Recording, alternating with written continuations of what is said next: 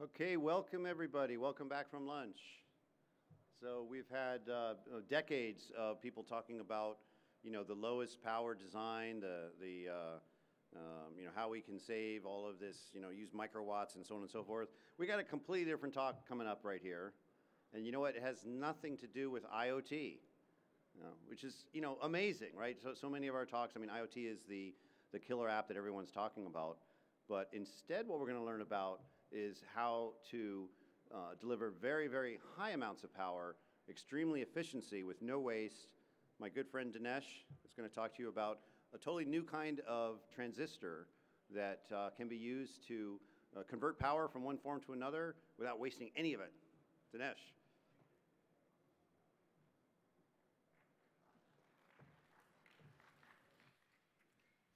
Is it okay? All right. Thanks.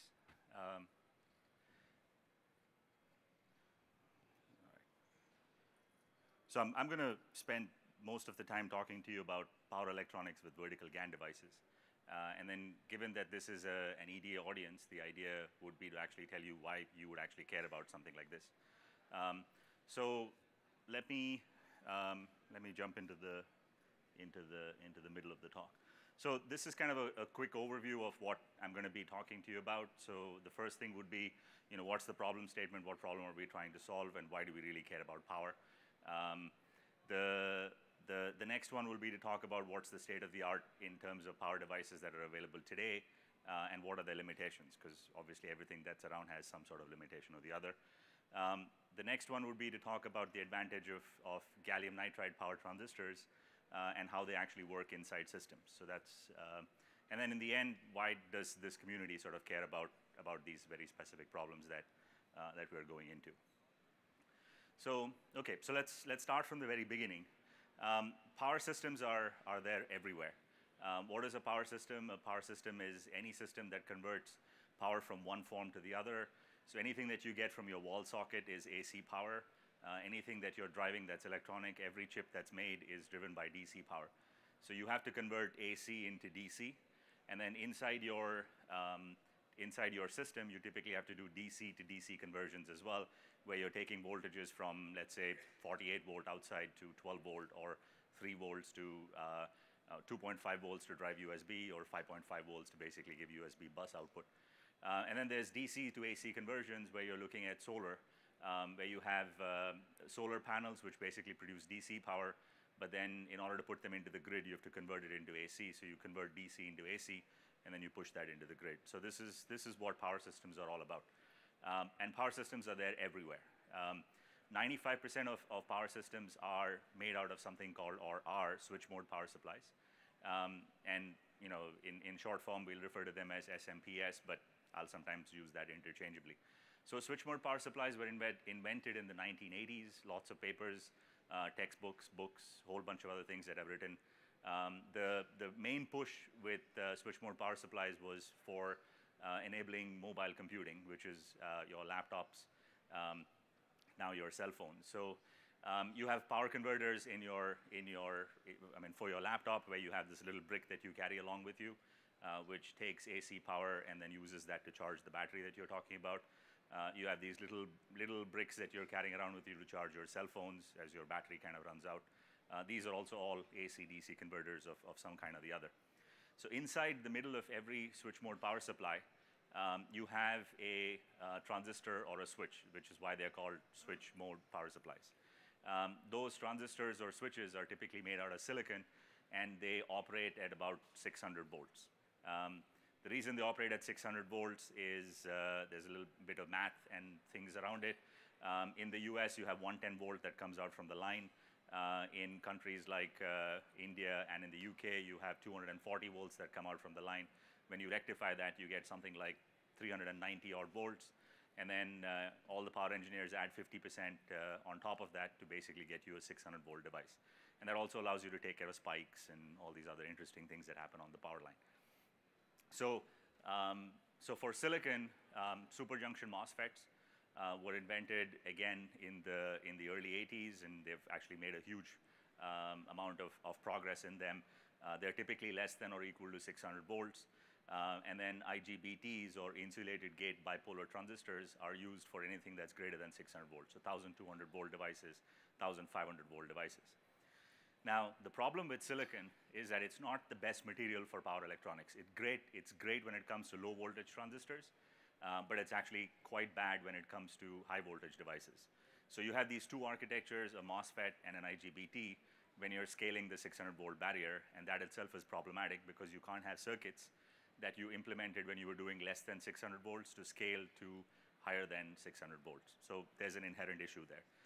Second issue is switching frequency. So MOSFET 600 volts, max switching frequency you can get to is about 200 kilohertz. Obviously, when we work with ICs, we are looking at transistors that are much smaller, 1 volt, that can switch at gigahertz switching frequencies. But as you dump the voltage up, the switching frequency goes down quite dramatically. IGBTs are even worse. The maximum switching frequency you can get there is about 20 kilohertz.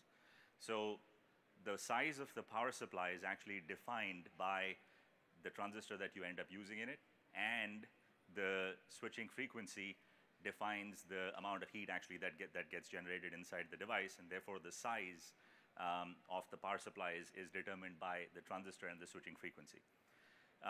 So why is that important? That's important because the entire power supply, when it converts AC into DC, is putting out a certain amount of heat, and that heat is captured in the envelope, which is defined by the size of that power supply. So what you want to try to do is make sure that you come up with devices that are much better in their heat dissipation, so you can get significantly more efficient systems. You can shrink the size of power supplies and make the power supply significantly more efficient. All right, so what we really need is a high voltage, high frequency switch, and this is considered to be the holy grail of power electronics. So what are some of the power systems that are available in the market today? So you have power systems that go into data centers, power systems that go into solar inverters, power systems for automotive cars, electric car motors, they're all induction motors now, and electric car chargers, because they have a big battery and you actually need to make sure that those batteries are charged. On the industrial front, you have industrial motors, which are pumps, elevators, which basically also use pumps to push things back and forth. In case you were wondering, 1/3 of pretty much all energy that's consumed in the United States is used by motors. So making motors efficient means you need lesser power plants to actually power the same number of motors. That's one of the most important things. So I put one example out here. So if you look at a 100-watt power supply, this is for the laptop chargers, which pretty much all of you carry in your bag. If you look at a 100-watt power supply and you can make the power supply 86% efficient, which is what they are right now in the ones that you're carrying, and move it to 93% efficiency, that's 7% improvement. And if you have 50 million such laptops that are connected into the wall socket at any given point in time, you're looking at a total of 350 megawatts worth of savings. Right? So these numbers are gigantic, and this is just one application. So now if you took motors and you're able to improve motor efficiency by, let's say, 4 or 5%, you could not need any more power plants. You could actually use the same amount of energy that we are consuming today and do many, many more interesting things with it. So this is one of the reasons why power is really, really important. And what we are trying to do is, can we create a scalable, high voltage, high frequency power transistor that allows us to maybe go from this 86% to 93% overall. So that's kind of what the premise of what we're bringing to the table is. So the basic underlying trend here is that since silicon is not the right material to actually use for these high voltage and high frequency transistors, what is the next best material? So there's a compound semiconductor, and the reason it's compound is it's because it's a combination of two elements, gallium in this case and nitride, or nitrogen in the other. And that, by the definitions that I'm showing you on the screen, is really the best material to use for making power devices. So what are the axes that you typically look at? Axis number 1 is something called band gap. The way to think about this is the amount of energy to sort of knock the last electron out of the orbit. The critical electrical field. Critical electrical field is when you're looking at a device, you want to know what is the electrical field that a junction can actually withstand before it breaks down. So all transistors are made out of some kind of p-n junctions or the other, sort of takes you back, way, way back to physics 101. And then when you multiply these numbers, you look at something called the Baliga figure of merit, which basically says that gallium nitride is about 3,000 times better than what you can do with silicon. I won't run through why those things are important, because there's a fair bit of physics that sort of goes into that. But generally, the idea is if I compare silicon to gallium nitride is way better. Then, of course, the challenges are even more interesting. So if I have gallium nitride, that's all fine and dandy, but how do I actually make devices out of gallium nitride material? So there's 3 ways in which you can make gallium nitride devices. They fall into the following categories. You can make gallium nitride on silicon, which is you take a silicon wafer, and then you grow gallium nitride crystals on top of that. You can make gallium nitride on silicon carbide, which is you take a silicon carbide wafer, and then you grow gallium nitride on top of it. And then the third one, which is you take gallium nitride wafers, and then you grow gallium nitride on top of that. So when you grow gallium nitride on gallium nitride, you grow something called homoepitaxy, which is you're making the same material growth. And that's usually considered the best type of growth that you can get and the best type of transistors that you can make with it. So all the rows here are the various mechanisms that you would look at in order to judge which type of material is best. And if you paid attention to it, then the column which says true GAN, or the gallium nitride on gallium nitride, is usually the best. And that's what we've been doing in the company that I run, which is making devices with gallium nitride. So taking that to the next level, I just thought it would be good to sort of compare how silicon devices work today, how big the market for silicon is, just to give you an idea, because sometimes people forget where these devices get used and how many $1 billion worth of stuff is actually sold for power. And then also to talk to you a little bit about where the limitations are. So in this chart, and I'll use the same chart again for all devices. So the little device on the corner there is basically a simple transistor. It's a power transistor in the sense that its beta is very, very high. What does that mean? It means that between the source and drain, you have a very large voltage, which is what you're trying to block. And then the gate, you apply a small voltage to actually open the transistor up so that it conducts current in one direction. You apply the reverse voltage, and it actually shuts the gate off. So it's a very simple way of looking at it. We all implement gates, but we implement them much more digitally, which is just on or off. In this case, there's an analog version of that, and you guys kind of know that too. So the chart basically has the x-axis, which is switching frequency, and the y-axis, which is breakdown voltage, right? So it's the voltage that you apply between the source and the drain, and the switching frequency is the frequency by which you can turn on or turn off the gate, which allows you to conduct current at that particular voltage through the device. So when you look at superjunction MOSFETs, the TAM for something like this, where devices are greater than 600 volts, $1.6 billion worth of stuff is sold. The typical ASP for something like this is about $1. So you can think that 1.6 billion units are sold every year, right? I mean, just to give you the scale of how these devices are actually sold. And I'm not including devices that are included inside other ICs and whatnot. These are standalone devices just by themselves, 1.6 billion.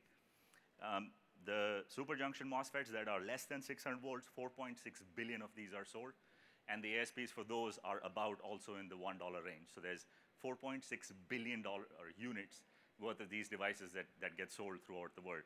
Just to give you the understanding of how large and prolific this entire industry is, in which very little has been done in the last 30 years. Okay, so from there we can jump into insulated gate bipolar transistors. There's $3.1 billion worth of these transistors that are sold every year, and their rough ASP is about between $2 and $2.5. So that's $1.5 billion worth of units that are actually sold, in addition to all the other numbers that you looked at. So this is a huge, huge market, and these different devices are used for different applications in this particular space. So the restriction on a silicon IGBT is that on the frequency side, it's limited because of its capacitance. And on the voltage side, it's actually limited based on the band gap that you have. So you can't actually push this too much higher. Then there are devices that are made out of another compound semiconductor called silicon carbide. And the silicon carbide devices are basically limited based on the material properties in terms of switching frequencies, but they can actually get significantly higher breakdown voltages. However, from a cost perspective, they're actually never pushed in the lower than 600 volt arena. And you can see the SOM here, or there's only $300 million worth of this actually that's sold. Then remember, I talked about growing GAN on silicon. So people make something called a HEMT, or a high electron mobility transistor. It's about $100 million. You can actually get very high switching frequency, but they haven't been able to push the breakdown voltage up here. Whereas by doing GAN on GAN, you actually are able to address this entire market.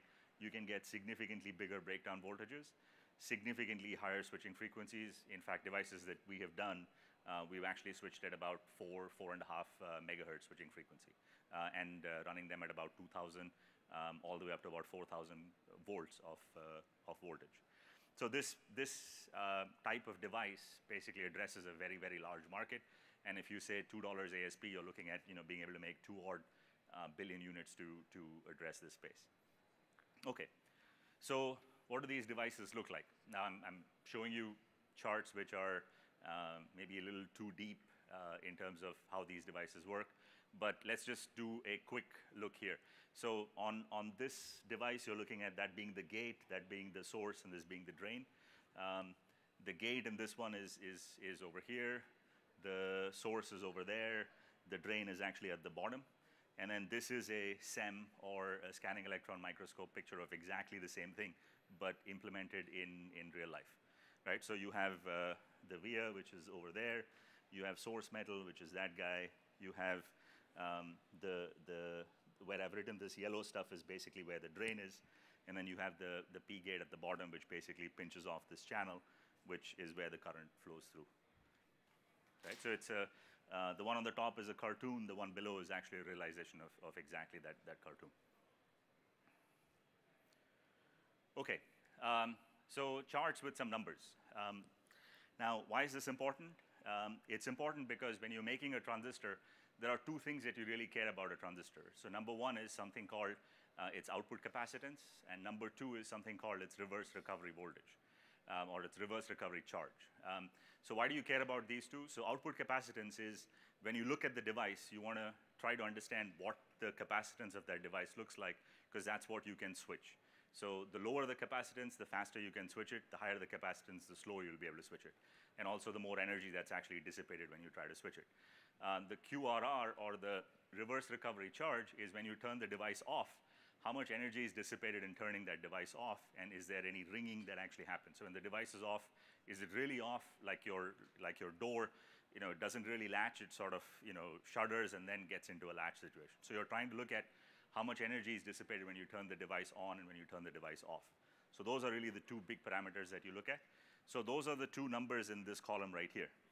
So if you look at, this is a device that we make out of gallium nitride. The capacitance is 10 picofarads, right? So picofarad is really, really, really, really tiny for a 1,200 volt 10 amp device. And you can compare all the others where silicon is significantly higher. The silicon carbide MOSFET is lower.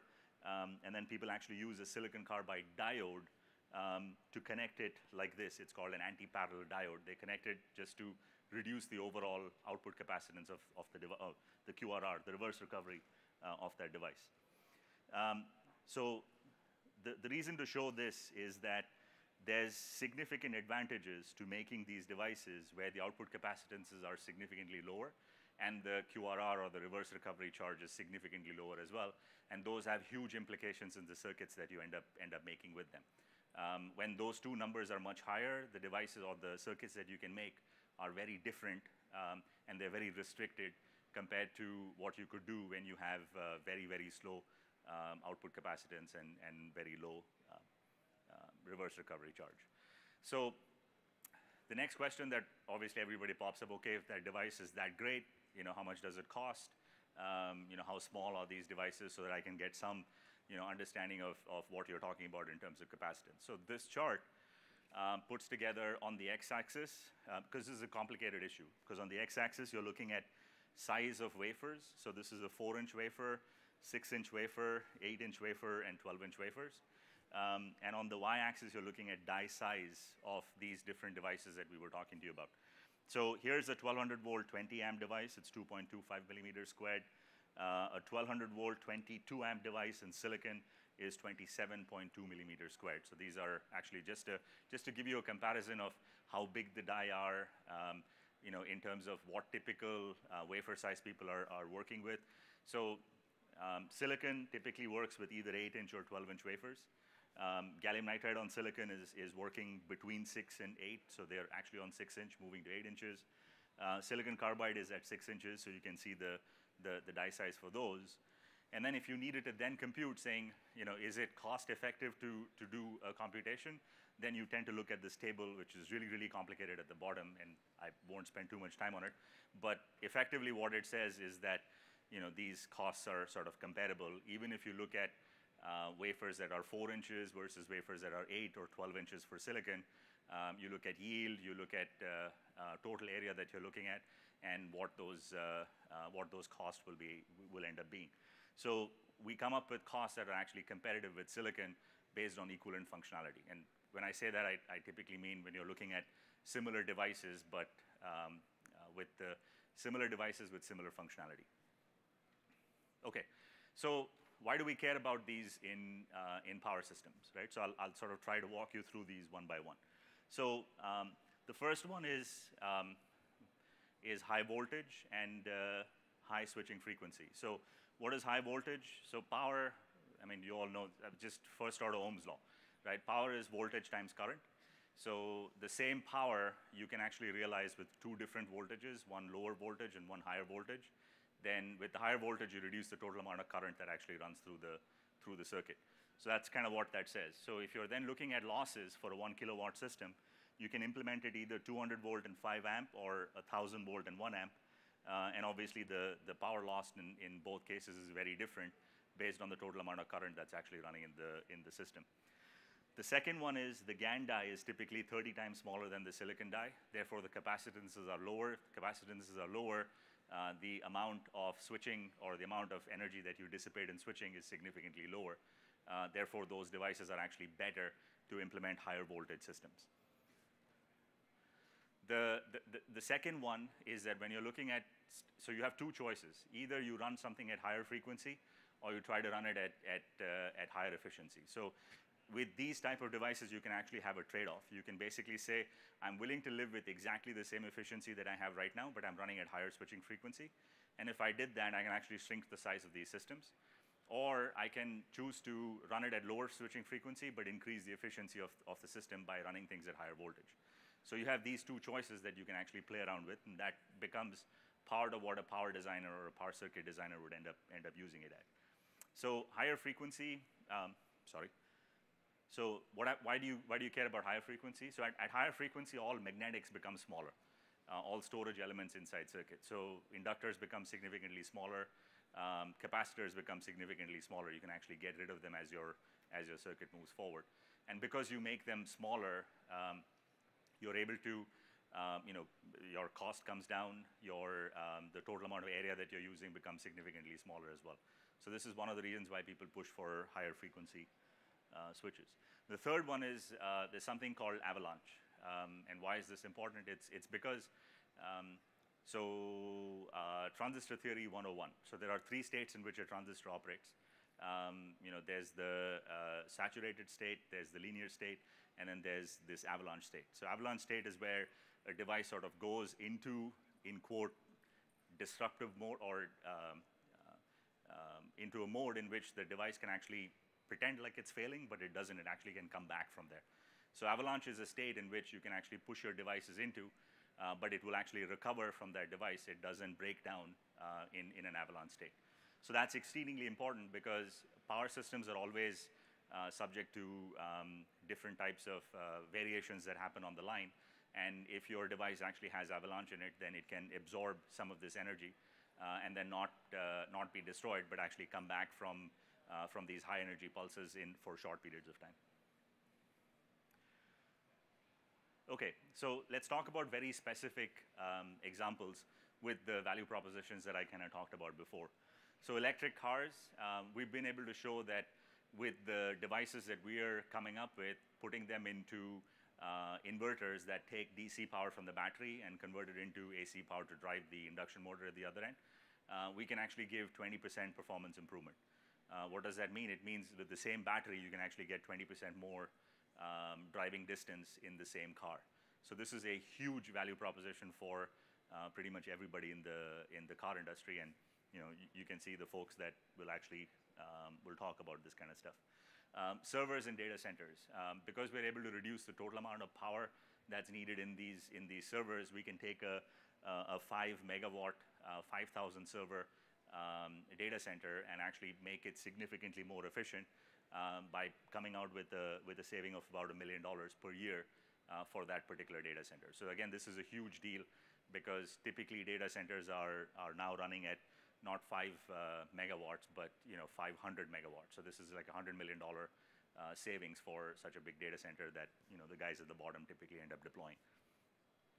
Third one is solar inverters. So in the solar inverter space, it's all about cost. So things have become so cheap at this point in time that the cost of inverter per watt of energy is actually more dominant than the cost of the panel per watt of energy that it actually ends up providing.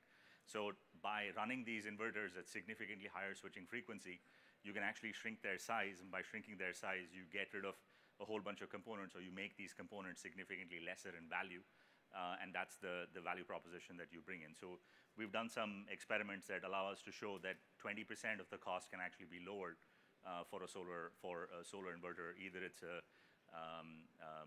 mini inverter or a string inverter as well. So it's a big deal for these industries. So the last and final sort of view of where things fall at is you can have these devices that actually run at high switching frequencies, but you also need circuits that need to go along with them. So a lot of innovation we've done as a company in order to make sure that the circuits come along with the devices. So because here's the issue that you don't want to run into. If we run into our customers and we tell them, oh, we got a device that actually does significantly better than the device that you're using right now, then our customer will come in and tell us, oh, gee, that's fine. Can you give it to me at the same price point or the lower price point than what I'm buying those devices right now? Because I want to take those old devices, put your devices in its place.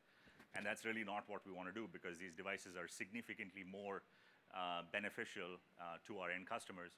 So we have to make our customers understand what type of circuits they can actually use that fully exploit these devices that we're providing to them. So part of what we have done is a whole bunch of work on high frequency circuits. And typically these high frequency circuits are what one calls resonant circuits. Resonant circuits are circuits where you don't have square shaped forms, because square shaped forms typically end up dissipating more energy than circuits that sort of run resonant to their natural switching frequency. So there's a bunch of work. When you combine these two things together, then you get a power platform that actually goes across all these areas that we just talked about, be it electric cars, electric motors, solar inverters, data centers, and anything else that you can think of that needs power. So there's a bunch of work we've done. So this is a plug for obviously the things we've done inside the company right now. So we've been at it for about 4 years. These devices are made. We've actually sampled them to a whole bunch of customers. We've run huge reliability tests on them, because power systems are sort of the heart of every system. You have to make sure that the subsystems that you put together with these devices are exceedingly reliable. So we've run standard 1,000-hour tests on pretty much all the devices that we have put out, and we don't see any fallouts or any issues in them. And then cost effective, I sort of showed you a first order look at what the cost between our devices, other 3.5 devices, and what the silicon devices are in the marketplace. Now, why does this matter to all the people here, right? The reason this is important is this is one of the other innovations that actually are coming to the forefront, and I'll sort of try to make an analogy with this.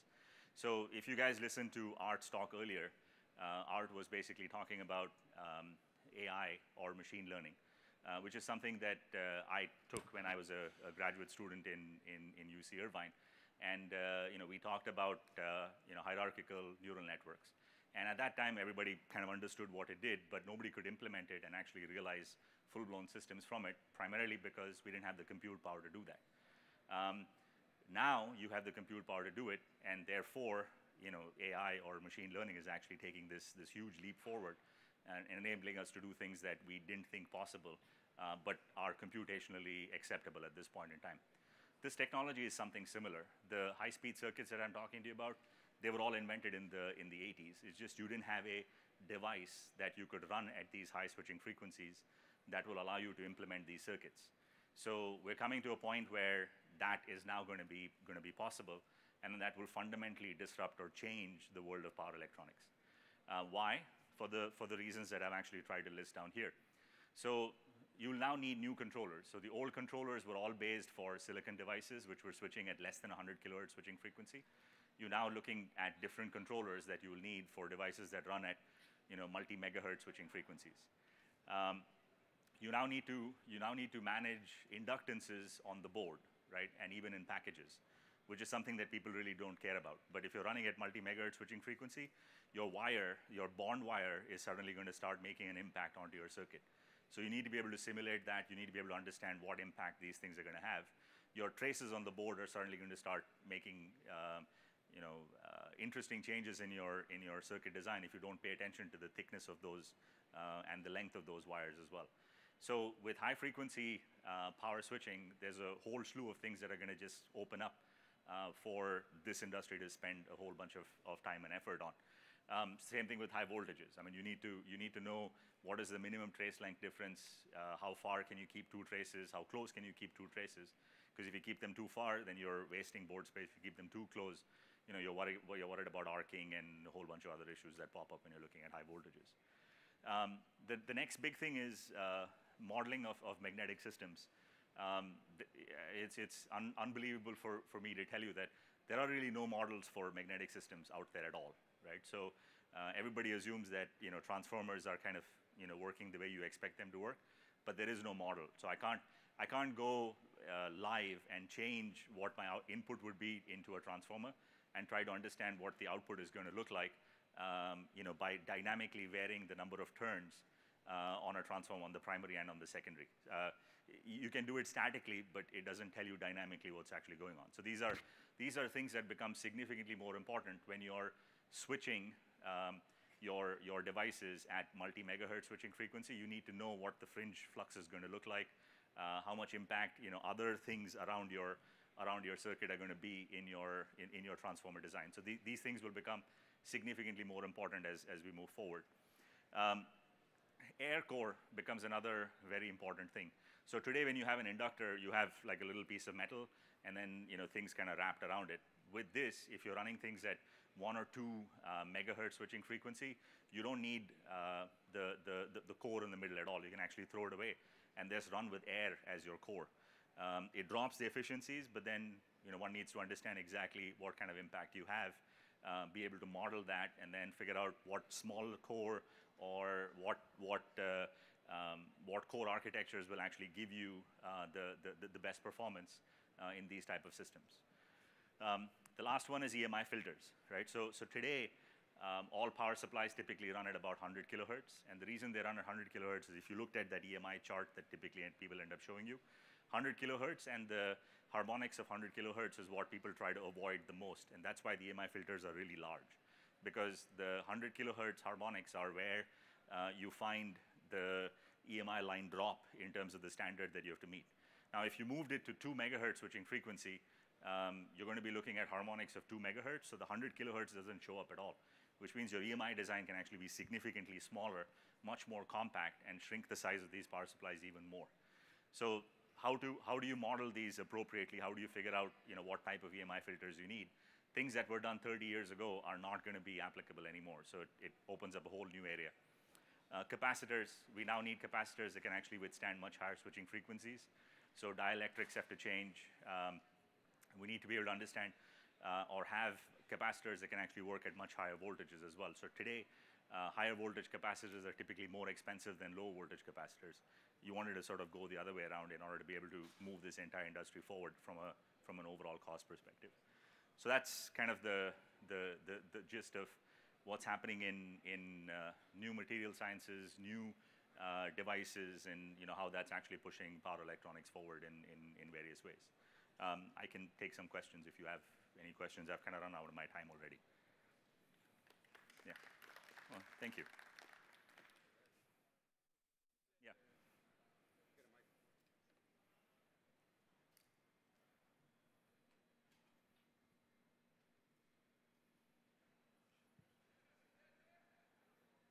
Hello. Can you hear me? Yeah.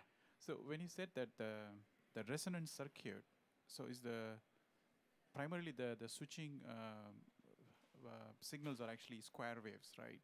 So that you get the go to saturation region, right? But if it is a sinusoidal waveform, right, it might go to active region or something like that, right? I mean, how do you? So the way the device is constructed, or the way the resonant circuit is constructed, is the resonant circuit is basically defined by the output capacitance of the transistor, Okay. the inductor that you're actually putting in, and the resistor that you have in parallel. So it's an RLC circuit, right? If you just let that RLC circuit run by itself, it will achieve a particular resonance frequency. Once it reaches that resonant frequency, then you have your transistor basically fire on and off and give you a sinusoidal waveform at that switching frequency. So you don't actually have a square wave at all. Because today what we do is you put a PWM, Right. and you make your own switching frequency with a square wave that pops up. Okay. Then when you modulate that square wave, you get a nice curved wave, but you really don't get a curved wave because the harmonics of this square wave basically come in the middle. In this case, you don't have any harmonics because it's just switching, the way it would switch naturally. So Okay. that's what resonant circuits are. Okay. Okay. So I Thank can you. spend more time with you. Sure. Thank you. Dinesh, you mentioned about DC voltage from the solar panel convert to AC Yeah. to drive the car, Yeah. induction motor. But I thought most Teslas of the world, EVs are all DC. Yeah, so motors. the way the cars work is they actually have a battery. So the battery is all DC, Right. right? And then the DC from the battery is converted to AC to drive an induction motor. I thought it was the other way around because DC motors give you the highest torque. And the reason that you get highest torque in Tesla is because of the DC motor in it. It's actually an AC motor. So Oh, is that? yeah, so almost all cars now are in the induction motor category, so they're all AC motors. The difference between AC motors and DC motors in terms of their performances have come to the point where AC motors are actually just a tad bit more efficient than DC motors. TAD, how much is TAD? 2%? Like 2 or 3%. So Oh, that's it. they're in that range. Okay. Right. So I can fill you in. So, in fact, the reason this actually popped up is because devices weren't there, when the Tesla guys were actually making their induction motor. So the power semiconductor industry made a specific IGBT for Tesla, which enabled them to be able to drive an AC motor, more efficiently than it ever had been done before. So do you mean that there are cars that are some are DC and some are AC? No, or almost all of them are moving to or Moving to have moved to AC motors. Okay. Right. Okay. Yeah. Great. Thank you. Sure. Thank you. Just you talked a little bit about it. When you move higher frequency, you get some heat, in fact, in the passive. And Yes. how to manage that? Because here you are advocating Right. much So higher frequency. Right. So there's two ways to manage it. So one is, well, there's two ways that they get managed, right? So number one is the inductor passives. You mean inductors, right? That's what you're. So when you run at higher voltages, or higher frequencies, the inductors are significantly smaller. And the reason they're smaller is because you don't need as much storage, because your quanta of power is so small that you can make the inductors much smaller. So by definition, because inductors are smaller, they dissipate significantly lesser amounts of heat, right? The same is true for capacitors as well. So if you can run them at higher switching frequencies, you end up dissipating lesser. The key thing is how much energy do you dissipate in the transformer, right? Especially when you're going from AC to DC or the other way around. So that is why you need those better models that I was talking about. So you actually understand where the losses are going to be. And in all our experiments, we find most of the losses are in the device rather than in the passives. So, Okay, we got tons of questions here. All right, this is very. I have two questions. sure. First one, what are the advantages of gallium nitride over gallium arsenide in power electronics? Okay, so the answer to that is they're completely different, right? So Gallium arsenide has band gap, which we kind of talked about before. That's completely different or much lower than gallium nitride does. Gallium arsenide is typically used for high-speed switching circuits, less for power-related technologies. So that's, I mean, there's like fundamental. Because Also, chemically they are similar. From chemical no, point. they're very different. Okay. Yeah, so the crystal structure is very different. The critical electrical field is also very different. So that's one of the key things, yeah. Okay, another question is, when you design your chips, are you using the same methodology and the same EDA tools as for silicon technology? So right now, all we're designing is actually transistor and a diode, and maybe putting the two things together. Okay. But when we do that, we use all standard silicon tools. So nothing that we're doing is, strange or weird, right? Because it's N-type material, P-type material. No material specific tools. No, nothing. So what we do is we adjust doping levels, in the way we end up simulating our junctions, because that's kind of how we end up determining what the junction is going to look like, and therefore what the device is going to look like. Okay. Thank you. Sure. More questions? Sure. So on the EMI emission, you mentioned about that the harmonics, right? Yeah. I mean, some of my fundamental, when you do 100 kilohertz, right? Especially for like in the networking or even PC, right? The 300 at maximum 400, 500 volts, and when you switch at 100 kilohertz, and the higher harmonics emission is going to be lower because your lower frequency is 100 kilohertz. But when you switch at like 2 megahertz or something, the energy of that frequency, and that's where the EMI emission, when you actually deal with the standards, ULT, UV standards, right? Yeah. What is the implication Actually, there? it's much lower, right? So the higher frequency you end up switching, it's much lower. The energy that you look at per pulse, right? The energy that gets, so what you're talking about is radiated energy, right? So there's two types. There's conducted, which goes the other way into the line. The second one is radiated. So when you run at higher switching frequency, the radiated energy per pulse is actually much lower. When you run at lower switching frequencies, then the radiated energy per pulse is actually much higher. So you have to do more work when you run at lower switching frequencies than you would if you do higher. So I have some charts I can show you that too. Yeah. Okay, well, very interesting stuff. It's power supplies, and that's where we start losing all of our energy. And if we can stop that, we have more to do good stuff with. Well, so thanks thank so you. much, Dinesh. It's a pleasure. Pleasure. Thank you very much.